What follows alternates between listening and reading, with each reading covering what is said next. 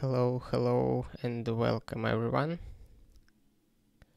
I hope you see me well and hear too. I slightly changed my microphone settings, and let me know if it's too quiet or too loud. Today we are talking about scheme and Guile in particular. I would like to give very practical introduction to Guile language and cover all the basics that is necessary to write code for Guix package manager and Guix system. Part of the talk will be applicable for other scheme dialects, but we will be using Guile as our primary tool today. Let me check that. Seems stream works. 1 second, just checking that everything is okay. Yep, looks good to me. Please type something in the chat. It will help to understand that you see and hear me, at least someone. Okay, let's go back to our scheme tutorial. We will start from very basics and we'll take a look how Guile projects are organized in most cases. It's very high level overview. Yep, thanks a lot, Keshav.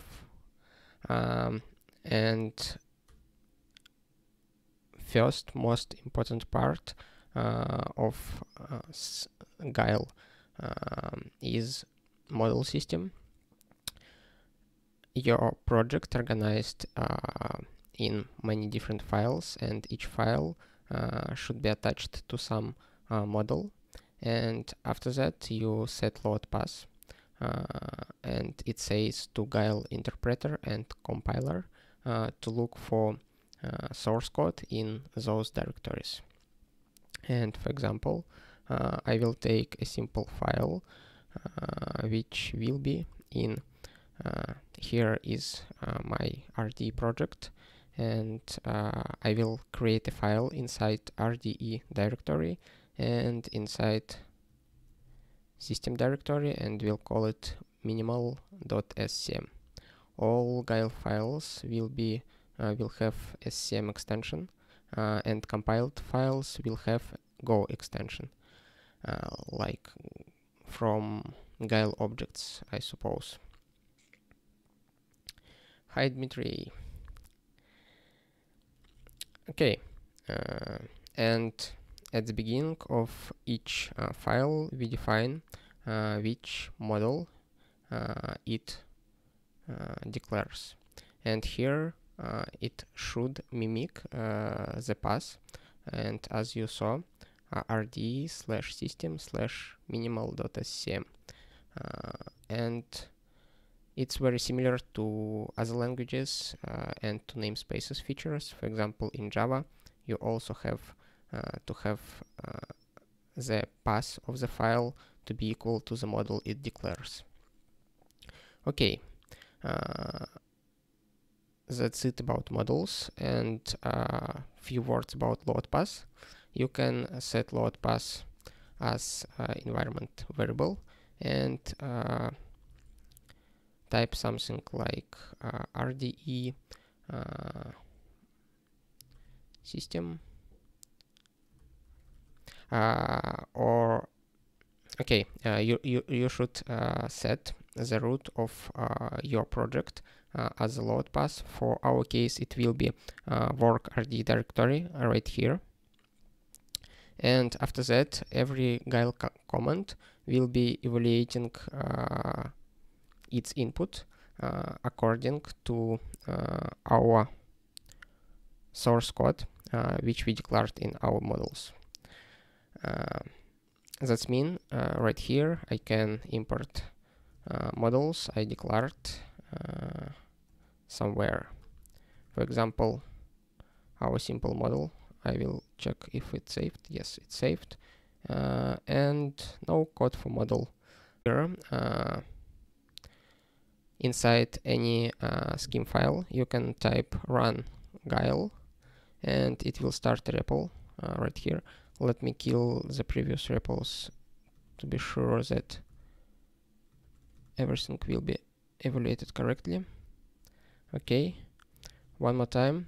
I start run Guile, and if I will try to evaluate this file, everything will be good. I can type something here, and you see it will give me a result back. And now it has history, and also it has some after completion. For example, I type tab, and it shows all possible functions, and so on. Also, some go to definition and other stuff works too. Also, another option that we can use is to evaluate expressions inside text file. Right here, I can type Ctrl-X, Ctrl-E, and we'll get the result of evaluation right here in the left corner. Hi, Christian. You can watch the stream later. For example, download it, the recording of the stream, and watch it without internet. Yeah, it is a stream, but the recording will be published few hours after the stream. Good. Now we set all our tools and ready to explore actual language. Okay, let's start from the basics. As every other language, almost every other language, it has very basic types. For example, strings, and strings evaluates to itself, and actually we can pass those strings to some functions.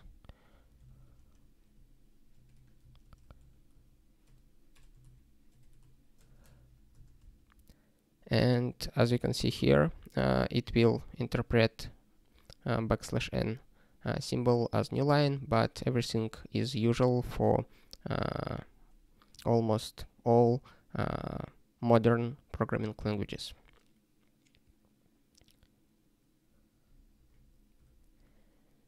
Yep, hope now it works better. I also had some problems with YouTube at the beginning and couldn't start stream properly. And also had some problems with adding load path for my Guile interpreter. Okay. After strings, we can talk about booleans. There are two special symbols like sharp T and sharp F, which true and false respectively. And keywords. Keywords is, you can think about them as constant strings, which are useful for few purposes. You can use them as enum values, for example. In many languages like Ruby or Clojure, it's used as often used as values for enums. But in Guile and Scheme, it mostly used for keyword arguments, which means that some function can have positional arguments, sample function argument 1, 2, 3, and some keyword arguments like which has to have some meaningful names, for example, with or I don't know, number of elements. And for this purpose, you can use keywords. Keywords evaluates to itself, and you can compare them. It's very low cost object and very nice to use. Also, you have numbers, as in many basic modern programming languages, you have floats, you have integers, and also you probably have something more interesting like rationals, but it's not very important because you rarely use numbers inside Guix code, and also characters you also rarely use them, but just will show you that characters using this notation sharp, backslash, and the character itself. Okay, it's about basic types that will be useful during writing a configuration or something else. As expressions.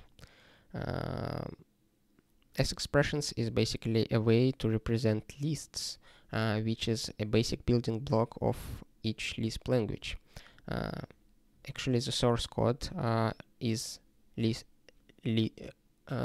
of lists itself. For example, here you can see that we have list, and first element of this list is define model, and it has nested list, which has few more items inside it, and basically all the programs is just nested lists, and those lists represent an abstract syntax tree which will be used for compilation or interpretation by Guile utility.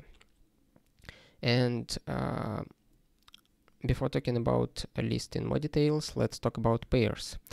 Pairs is something that represents two items, and it can be accessed. You can access first element of the pair and the second element of the pair. And also, you can construct a list using pairs. For example, like that.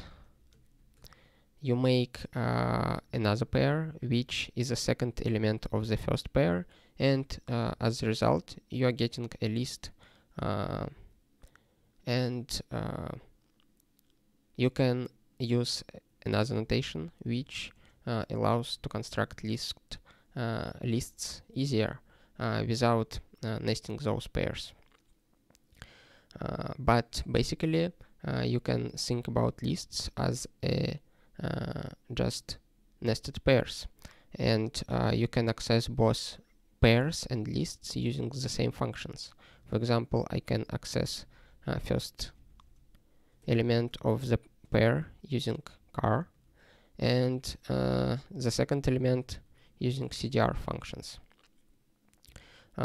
And the same works for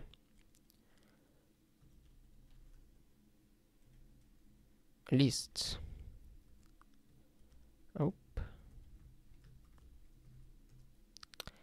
that's it. Okay. Now let's talk about small syntax sugar that you saw here. Why I need to use quote before pairs and lists. It's because if I type a list without a quote, like right here, it will try to evaluate the expression inside those parentheses. But if I don't want it to be evaluated and I want to treat it just as a list or pair, I quote it. That is why I use a quote. And also, if I want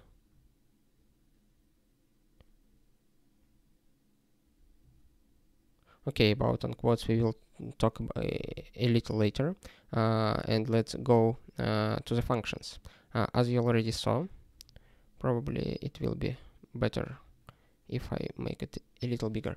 As you already saw, to call a function, you just create a list, and the first element of the list should be a function, and the second and other elements of the list will be arguments of this function. And right here I call it a function plus on two arguments 1 and 2, and it's actually a function with variable number of arguments. That is why I can pass 3 or more arguments to it. but it's applicable for every other functions. For example, display function works absolutely the same way. You can see that it outputs hello here. And to make it a little prettier, let's add \n at the end. The same approach. We create a list, and first element of this list is a function, and the rest elements of this list is arguments of this function.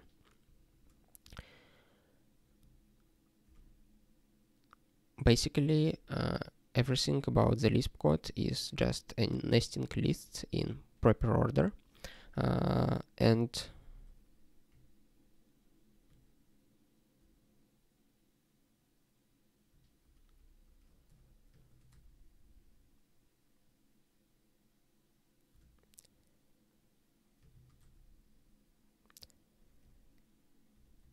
to make it a little easier to manipulate those lists, there are a few more functions that helps to create lists. For example, a function list, which accepts any number of arguments and returns a list.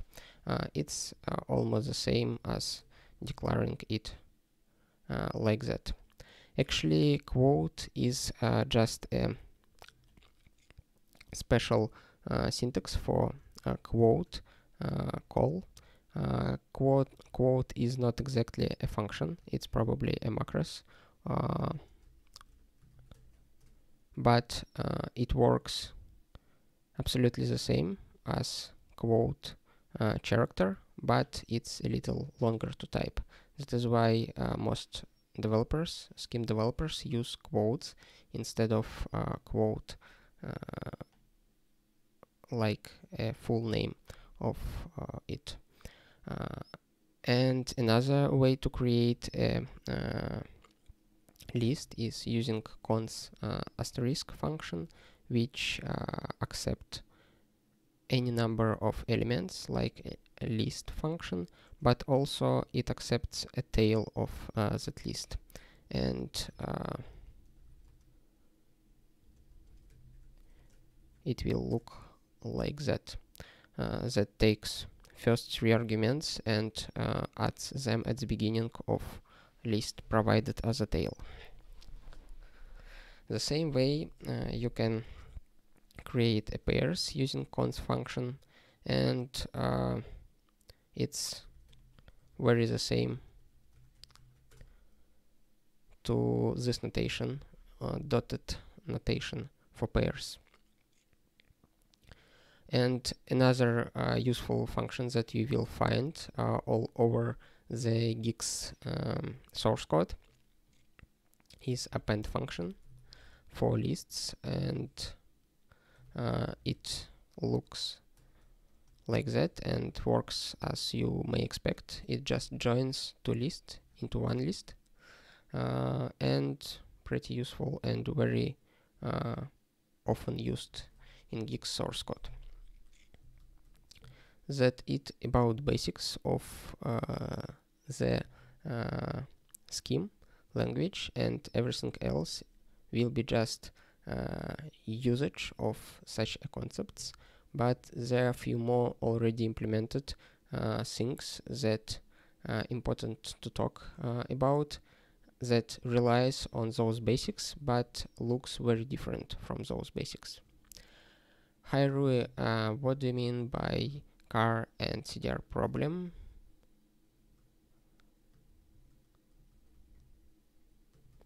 Okay, another important thing of Lisp language and most of the powerful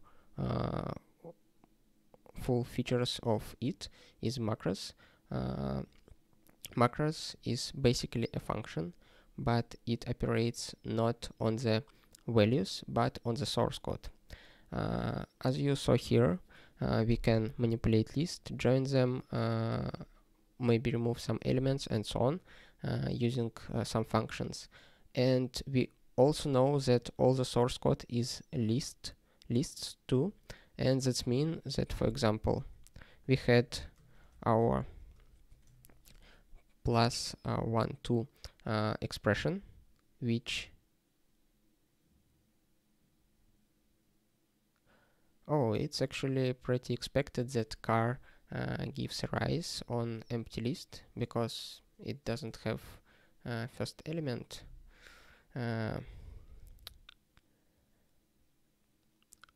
But thank you for noting it. I think it may be very helpful to many people. Now I don't want it to be evaluated. That is why I will quote it with a single quote, and now it will return a list of 3 elements. And now what I can do, I can take a first element of this list, and it will be a plus function. And what is also very interesting, I can take this first element and apply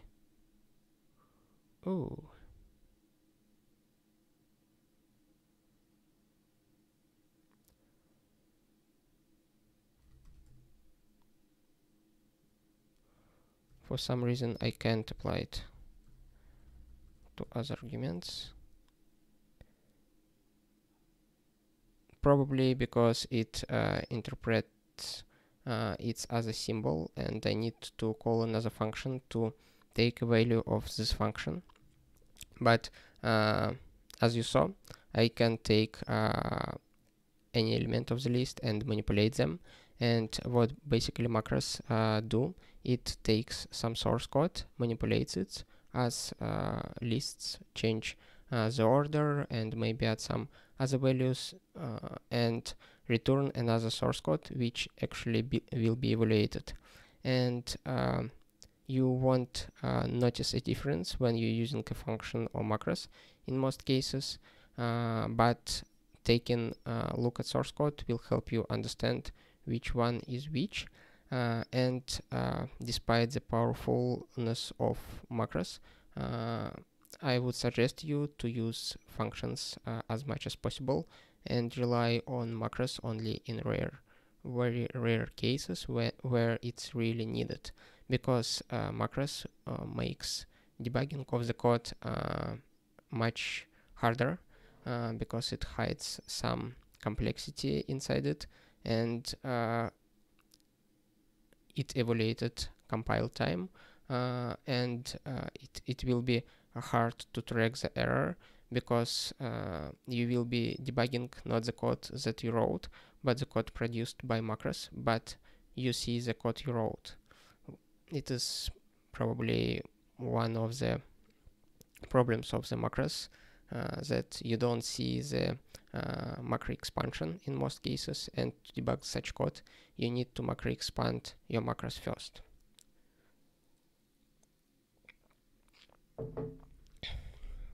Okay, about quotes, second part, quasi-quotes and unquote and splice.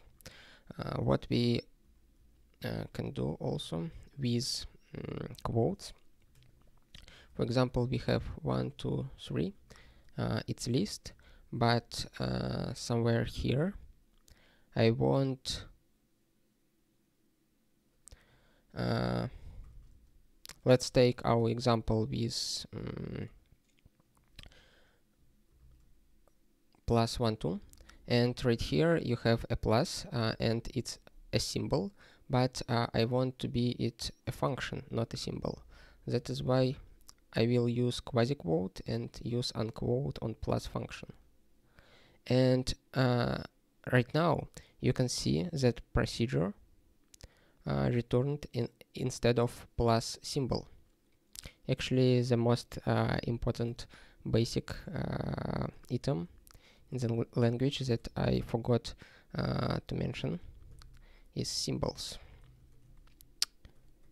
I will put a link to the article later to the notes for my stream. But here you can see that for now it returns a slightly different thing. Previously it was plus 1 2, now it's procedure plus blah blah blah arguments of the function and 1 2. It's actually a signature of plus function, which says that it has as many optional arguments as you want. What happens here? Quasi-quote or backtick works almost the same as quote. It stops evaluation of the list and it makes interpreter think of it as a list, not as a as expressions that should be evaluated. And the difference that you can use unquote or comma. You also can use instead of comma unquote like that, and it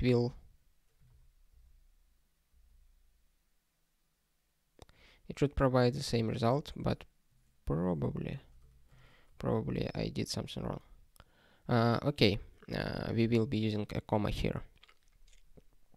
And now, as I mentioned in previous example, I can take a first element of this list, which will be a plus procedure or plus function. Car takes a first argument of the list, and the list contains plus procedure 1, 2. I took the first argument, and that's mean right here I have a function, and I want to apply this function to two other arguments, 3 and 4. And here at the bottom you see it prints 7, and that is how you manipulate your scheme code using quotes and quasi-quotes and unquotes. And one more interesting feature of quotes and unquotes is splice unquote. Splice unquote is almost the same as just unquote, but it flattens the list inside it and adds it to the same level. For example, if I do something like that without splicing, it will say that it is a list of 4 elements plus 1, 2, and list of 3 more elements like that, plus 1, 2, and another nested list. But if I use splice unquote, it will flatten the list and adds it to the elements of the current level, and it will become just a list of 6 elements plus 1, 2, 5, 6, 7. And that's pretty much it about quotes. It's very important mechanism to writing macros, and also it's quite useful when you're operating on just lists and want to manipulate them somehow. You can see it also very often somewhere in Guix source code. And yep, one thing that I not covered with functions. Actually, I didn't cover quite a lot with functions, and let's go back to them and discuss some important parts here. We didn't discuss how we declare functions.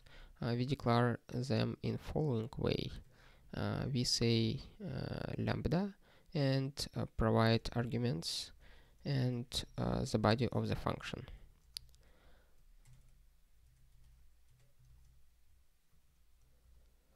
Our lambda function will take a and b arguments and will subtract b from a. And to apply this function, we can wrap it in one more nested list and provide some arguments, and it should be 7 and 12, and it will be -5. As expected, the value of this call is -5, and you can see it right here at the bottom. Works quite well, but it's anonymous function which doesn't have any name, but if you want to attach some name to the function, we need to use define macros or whatever it is. It depends on the implementation of the language. And let's call it subtract. And now we have a function subtract that we can use for the same purpose. And now it subtracts 6 from 12, and we get 6 as a result, which is pretty cool. But there are another way to defining functions. We can use following notation: subtract, and provide arguments. Subtract to a, b, and provide the body for the function a minus b, and subtract 2 function will behave the same way, but let's make it work a little different. It will be subtracting a from b. And now we can use our subtract function 12, 6, and it should return minus 6. Minus 6 as expected. It's basics of defining and using functions. And now let's talk why we need those functions and how to apply them. For example, I have define a list of few values, and having this list, I want to know the sum of this list. I can take a function map. Okay, let's first make every element of the list to be increased by 1, for example. Do we have inc function? No, we don't. But we can create our own inc function, for example, using lambda, which accepts 1 argument and returns this argument increased by 1. And we will provide a list. Map is a higher order function because it accepts a function as a first argument and a list as a second argument, and it iterates over all the values of list and applies this function to each element of the list. And let's see the result, and the result will be 2, 3, 4, 5, 7. Just the same list, but each value increased by 1.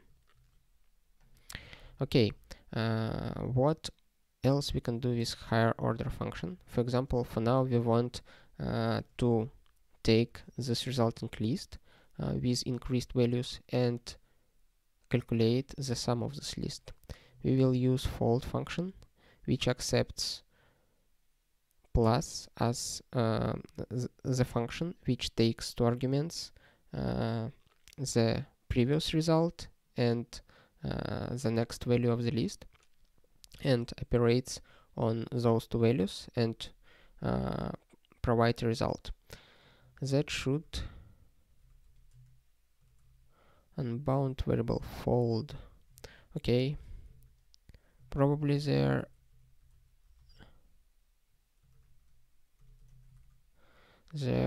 in some special library. Give me a second. It's called SR. Use models SRFI1.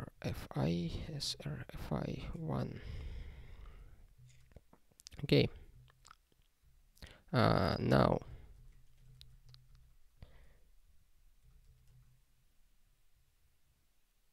wrong number of arguments to fold, and yep, fold accepts 4 arguments, 3 arguments, 3 or more arguments. First argument is a function accepting 2 values. The second argument is initial value, and the third argument is a list. And right here we use a plus function, which can accept 2 arguments we use 0 as the initial value of our sum and provide a list which we want to calculate sum of. And as you can see, after evaluation it returns 21, which is the value of which is the sum of this list right here. Good. And here how higher order functions can make our life much easier by combining other functions and values and doing some very interesting conversions or calculations just by using all the basic building blocks. And it's almost everything that I wanted to tell about functions.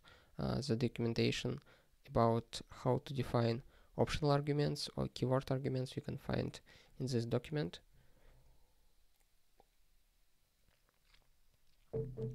It's the same as lambda and define, but with asterisks at the end. And also it use keyword optional or keyword key. And you can also provide default argument for optional arguments, default value for optional arguments, and default value for keyword arguments. Optional arguments are positional. That means you set first argument, second argument, and optionally set the third argument. And keywords arguments are also optional, but to set them you need to use a keyword buzz. That means that for such definition you will call this function like frob12 and buzz 3, something like that. And maybe optional argument here.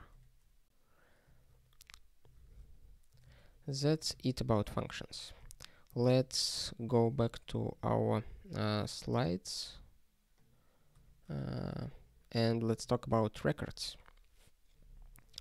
The another frequently used construction of scheme language, and maybe some other Lisp dialects, is a record, which is something similar to structures in C language. And here we are talking about SRFI 9 records. SRFI is a standard which declares something that should be the same between different scheme dialects, and SRFI 9 declares very basic records which allows to create objects which has some fields and getters for such fields. We won't be creating new records. We will take a look at real records that are used in Guix operating system. And for that we can add one definition, use models. The another use case where we use keywords is in define model. We use keywords to export functions and other objects from different models.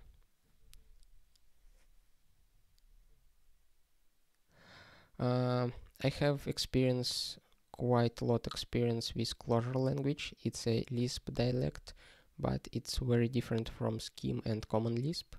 I have few months of experience with Guile during implementation of Guix Home, and I would say Clojure is much more modern and much simpler as a language, not as a platform, because it's based on JVM and Clojure script dialect based on JS, and it's quite complicated and requires a lot of interoperability, but many things are much easier in Clojure because it's much younger language with much more cool features like built-in hash maps, and all the data structures are immutable by default, and everything else, and much less legacy.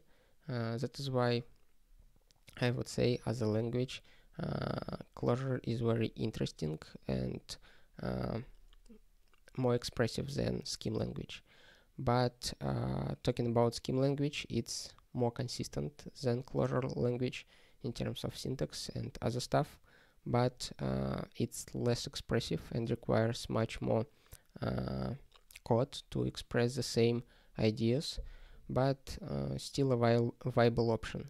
I didn't have a much experience with Common Lisp because from Common Lisp family probably I used only Emacs for some time, and other just looked at them and didn't have much experience, but I will explore this language as well, Common Lisp I mean, to get understanding of how it works and what basic ideas behind it.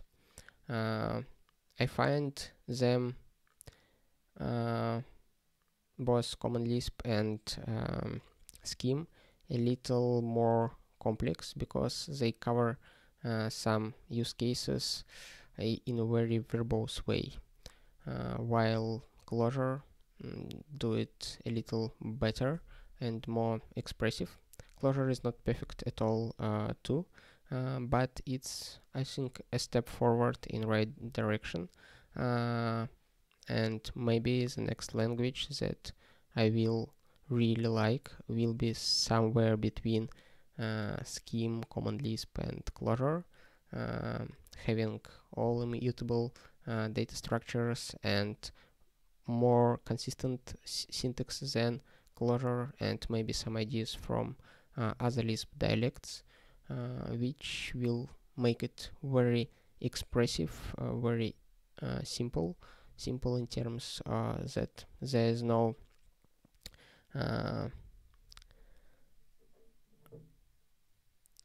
hard and complex things that you have to learn and master before you start using the language. You just need to learn few concepts, and after that you are ready to go and apply those concepts to all your tasks, and you can care about the tasks themselves rather than language. I think it's a very long answer, but I hope it gave you some understanding from my experience.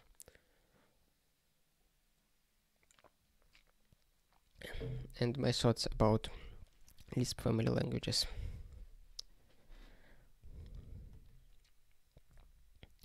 Okay, talking about records. For example, in Clojure you don't have records. There are hash maps which covers all the needs of the records. Actually, there are records, but they are not used in any modern project, as I know, and in most cases hash maps is enough to get all the same capabilities of the records, or almost all the same. Here you can see the definition of a record. It has a constructor, a predicate which allows you to check if this is a record of this type, and fields and field getters, and that's pretty much it about records. You just create an object, you define fields of this object, and you can access those fields using those getters. And also you can optionally use provide the setters, but in most cases in functional paradigm you don't want to mutate objects.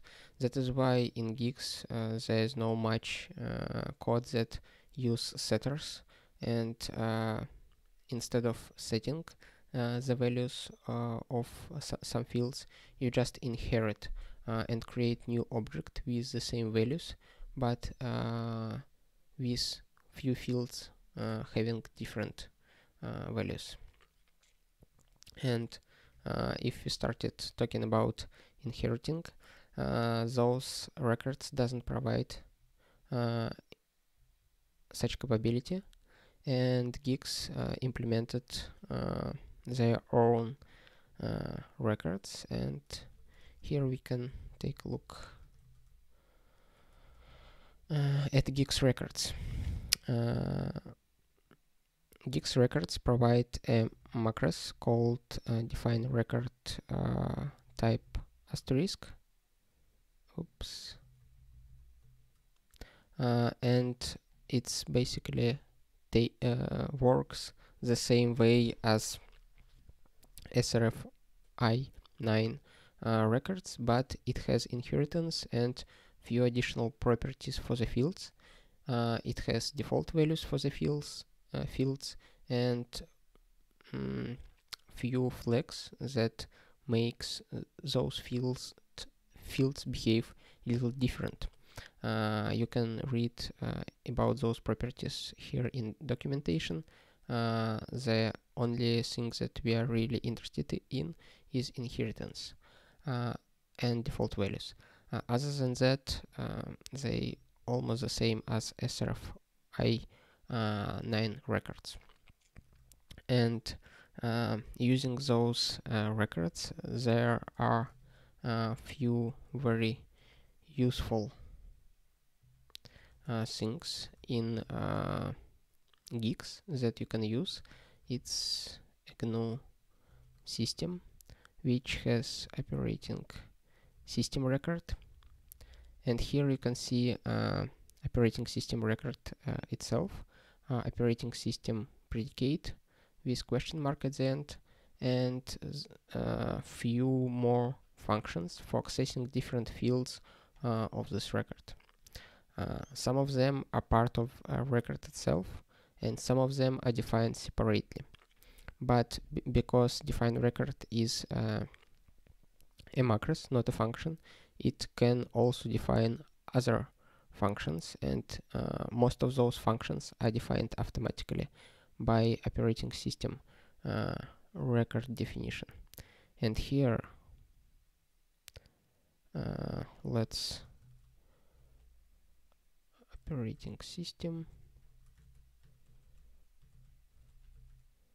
let's find the okay, here we the developers of Guix defined operating system record. They said that make operating system is a function which constructs a record, and operating system predicate and few fields with different values. Some of them have default values, some of them have functions which calculate their values, but most of them are just fields which contains and stores some values for future use in other functions.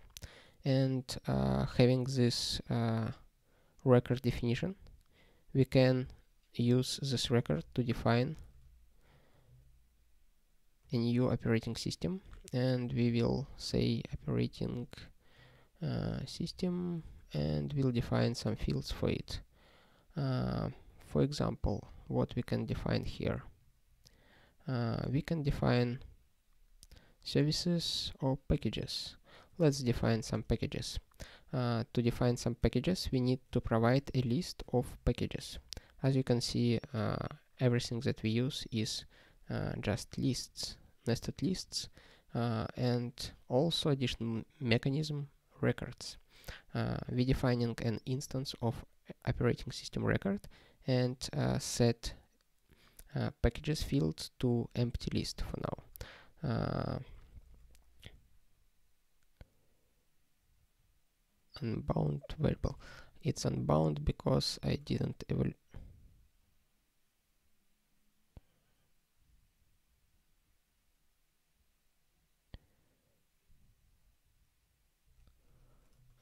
What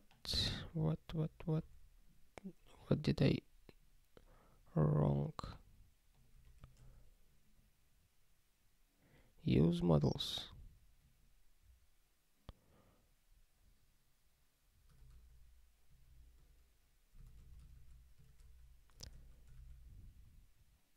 Okay, I'm just a little tired by the end of the day. It's use model in define model, and now we have our operating system exported. Actually, yep, it's another important question. Here at define model definition, you see a lot of use models. You have use models more precise use models, which takes only few functions or objects from the model. And you also see export keyword, which says that this model, which defined here, provides those items when this model is exported with use models or with use model in define model. Also, you can use define public to get the same behavior. What basically export do, it makes operating system public and available for other models to use. Okay, we exported our GNU system, and now we have operating system record, and we create an instance of that record.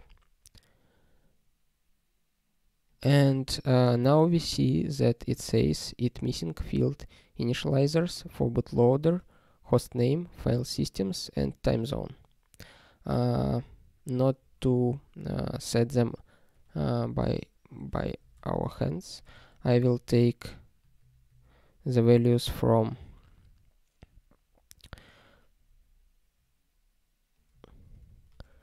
my previous operating system definition. It says bootloader, hostname, file systems, time zone. Locale not necessary. Bootloader and file systems. Bootloader.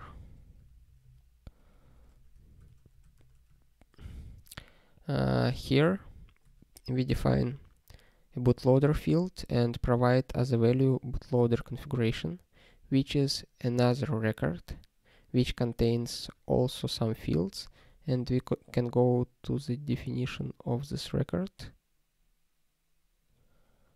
But before doing it, we need to know where it's based. It's probably somewhere in GNU bootloader. How to know where the record defined? Actually, I just grab source code of Guix repository, but probably there are some more smart options, but I don't know about them. Okay, we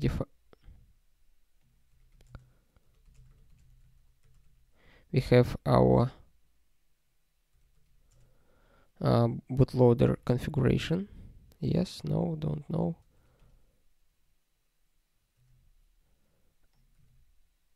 Yep, the bootloader configuration record defined in bootloader, in GNU bootloader, but the value grab efi bootloader defined in another namespace. That is why we need to export also GNU bootloader grab. And now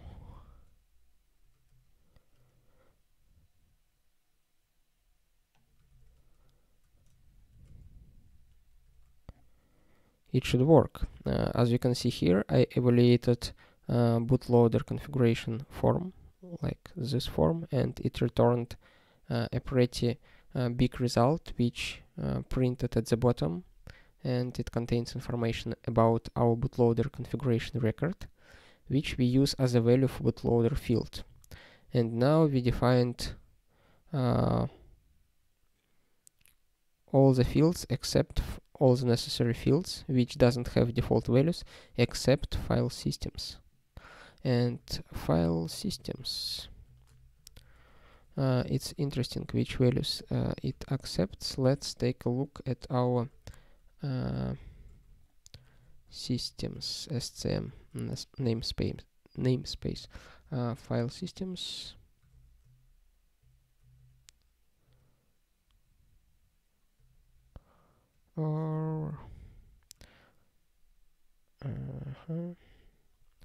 right here, list of file systems.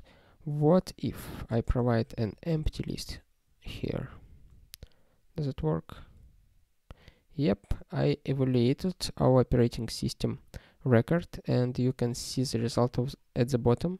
It's very long because some fields have default values, very big default values, which calculates based on maybe some different fields, but at the bottom you can see all the fields with all their values. And for example, here you can see set it programs field, and let's take a value of this field. As you remember, there are some getters, and it's obviously a getter for operating system set it programs, which probably called operating system set its programs. And if you take and pass our operating system, let's actually define our operating system as define os operating system.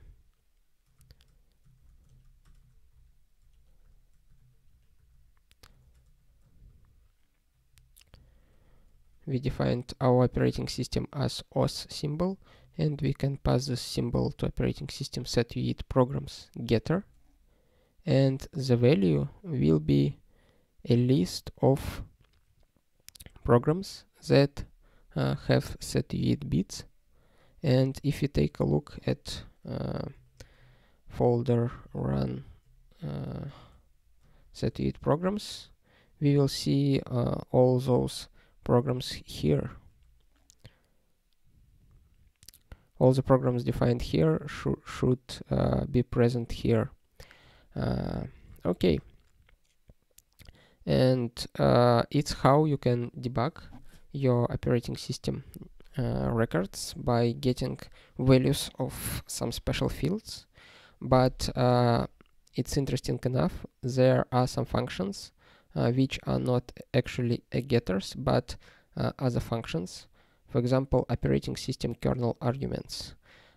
It's a separate function, and we can take a look at find few more functions. Operating system kernel file and maybe some other functions. For example, in services namespace, it will be a function operating system kernel essential services or something like that. Essential. Okay. Yep.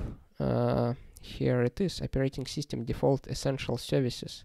It's a pretty big function which takes values of operating system record fields, manipulate them, and return a list of services which will be used to build your operating system. We have one more topic that we didn't, actually two topics that we didn't cover today. It's pattern matching and G expressions. But I think we will cover them somewhere in the future, because we already is out of time today. Thanks a lot that you joined. I hope you enjoyed, and see you sometimes later. Bye bye.